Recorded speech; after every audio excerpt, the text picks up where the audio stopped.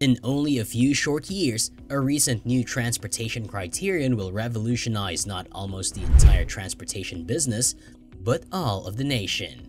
Do you want to know about this revolution? This is a Hyperloop by the one and only innovative billionaire Elon Musk. Keep watching this video till the end to know about this technology, and subscribe for more uploads. Here we begin. So let's first start with what a Hyperloop is. Do you have any idea about it? Well, the Hyperloop is a high-speed network that is energy efficient and without immediate emissions. Let me tell you that it will perform autonomously and utilize the most cutting-edge technology that reduces the distances by an extraordinary amount to pertain to towns and logistical headquarters in a matter of moments. Who enacted this brilliant idea? Have any guesses about it?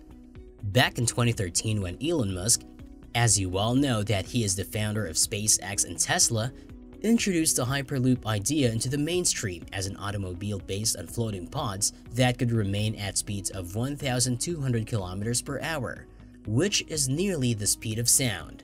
It levitates at low pressure in a system of steel tubes that could be positioned underground or above ground on pillars. When Musk declared it, he circulated the content and technology of his undertaking. Still, he feared that he felt it was an ambition that is open to participation by anyone enthusiastic about its growth. As a finding, there are currently numerous endeavors that are ongoing around the world.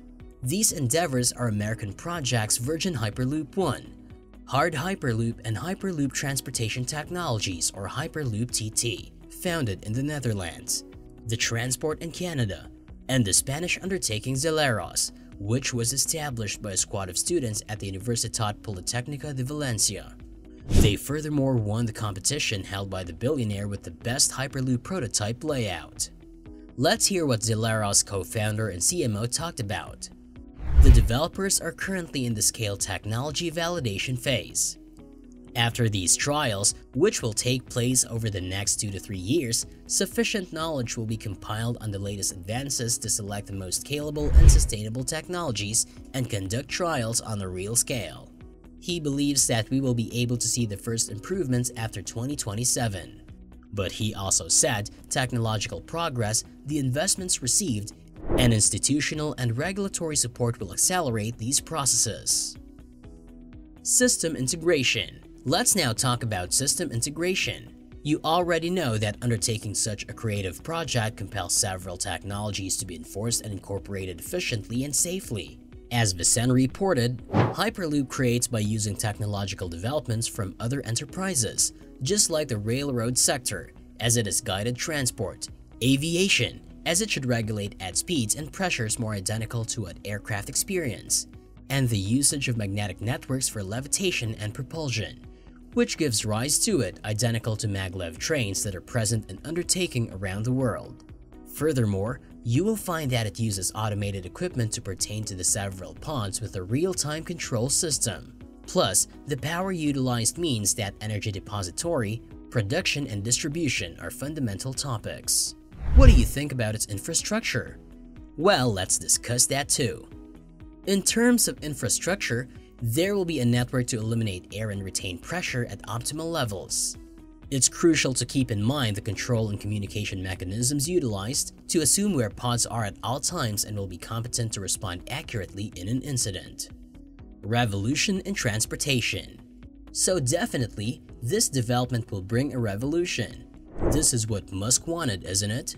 All this improvement will provoke an uprising in the transportation of freight and passengers in the future. This is certainly because Hyperloop will facilitate sustainable transportation, with the capacity of lessening greenhouse gases by around 30 million tons in Europe alone. In expansion, it will be active in terms of time for distances between 500 and 1,500 kilometers, relating to large operating centers in a matter of minutes. This will direct to a European Hyperloop system that could protect around 75 million hours with an economic effect of nearly 1.6 trillion euros. What further will increase? Do you have any idea about it? Let's talk about it. Professional possibilities will rise as the connections between regions could authorize workers to reside in one nation and work in another. It will be like an international subway system. Who won Vicen conceded. to enhance logistical processes that will increase connectivity and strengthen nations and industrial systems. Railroads. So the very first that it will improve is the railroads.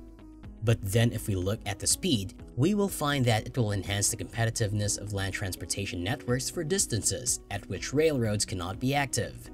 It can therefore come to be a portion of consortiums of profitable land routes where they recently could not explain the construction. The second is the infrastructure. This region will be competent to broaden its chains of business. A recent necessity for Hyperloop stations and infrastructure, which will compel many projects, will directly be expanded to the network of highways, railroad systems, and aviation. And the last is aviation. Suppose the networks that make use of aviation technology with identical pressures are prosperous. In that case, they can profit from lessening their emissions from the greatly inefficient roads without reducing their output capacity.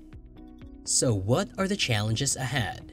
Despite the obvious advantages that the Hyperloop launch can generate, the programs must withstand various challenges to be effectively enforced in the looming years.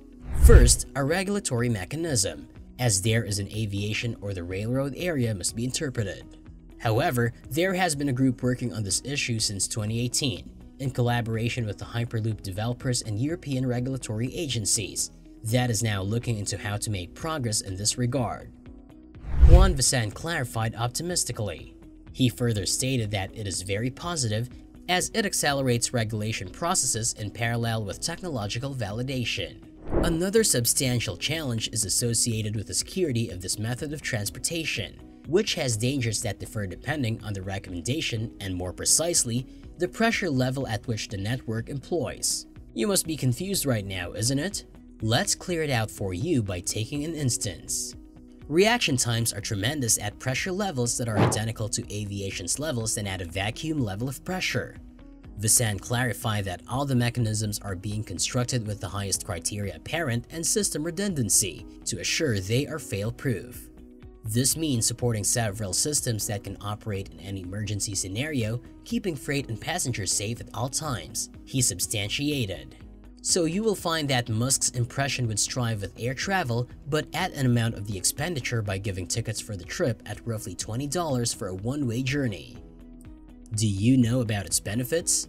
The probable advantages of the Hyperloop are that it is quick, inexpensive, and environmentally friendly. Musk explains the pods themselves will be safe and comfortable, touring one at a time and spaced 23 miles, which is for 7 kilometers apart. Each one will be suited to many emergency braking networks. Let me tell you that Musk's corporations are not evolving the technology correlated with Hyperloop independently. Rather, he has established distinct industrial coalitions to transmit systems and paths across the world, and annual tournaments involving international student squads since 2015 to construct and create the best high-speed pod. For example, Hyperloop 1 is in cooperation with Richard Branson, which operated its competitive tenders to scheme Hyperloop highways in Canada, Mexico, India, and the UK. Its US paths comprise Chicago to Pittsburgh and Cheyenne via Denver to Pueblo in Colorado. Is money pulling its development? In terms of funding, presently, more than 300 million euros have been appointed intimately for Hyperloop improvement. Furthermore, you will find that many nations have declared openly that viability calculations will be administered. The European Commission has furthermore reserved the first assistance package, and all the thanks go to the public-private initiative Shift to Rail, to specify energies and chances with the railroad division. The economic facet does not appear to be a barrier, as the financial assistance from corporations and public organizations will rise markedly in the looming years. Allied Market Research foresees that the market in 2022 around Hyperloop programs will shift some $1.35 billion, attaining $6 billion by 2026. So that's all for today. What do you think about this amazing future transport technology? Let me know in the comments. Make sure to subscribe and smash the bell icon to get more uploads like this. Until we meet again, take care.